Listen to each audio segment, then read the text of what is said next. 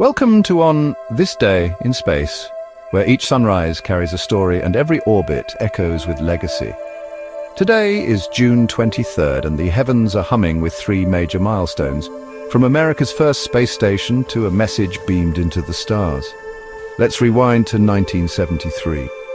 NASA's Skylab space station officially became fully operational, transforming from a silent orbiting cylinder into a living, breathing scientific laboratory.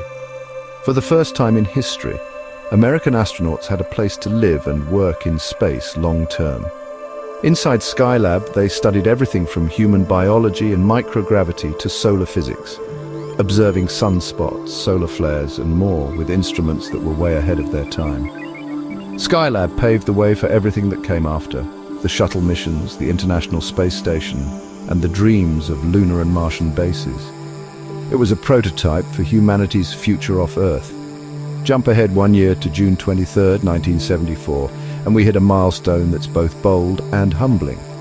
The first intentional extraterrestrial message was sent from Earth into space. This wasn't just a stray signal.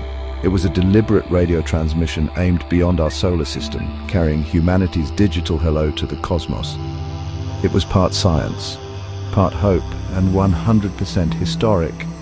We were saying, we're here, we're learning, and we want to be known. Even today, it's unclear if anyone, or anything, will ever hear that signal, but it changed how we think about our place in the universe, not just observers, but participants. And most recently, on June 23, 2024, SpaceX launched another batch of 20 Starlink satellites from Vandenberg Space Force Base in California.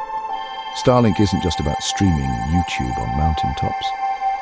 It's part of a much larger effort to rebuild how humans stay connected across oceans, war zones, and disaster areas. Every launch expands global coverage.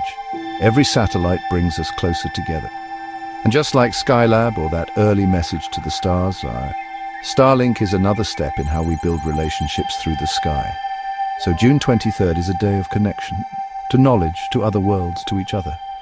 Subscribe and help us reach 3,000 by June, and always keep looking up.